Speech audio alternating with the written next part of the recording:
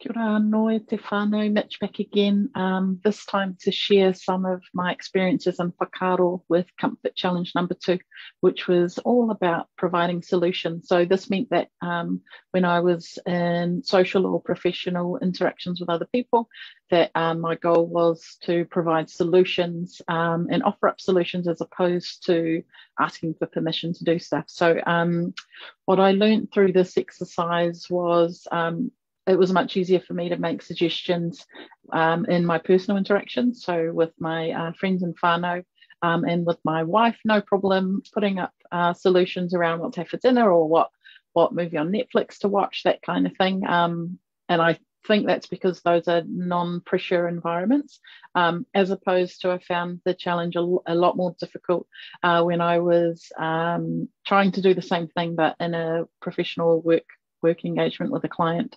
I definitely found that I lacked a lot more confidence and that I would fall back into old habits of either not engaging at all, so just not speaking up and not having a voice, or in kind of changing my positioning of what I wanted to say and almost talking in circles so much and not being so direct. So yeah, I found the challenge super interesting. I definitely think that it's one that I want to keep working on and continue to focus on a couple of days a week, just to keep putting myself into that uncomfortable position, and hopefully it will continue to build my confidence. So thank you for watching my second video, everybody. Kia ora.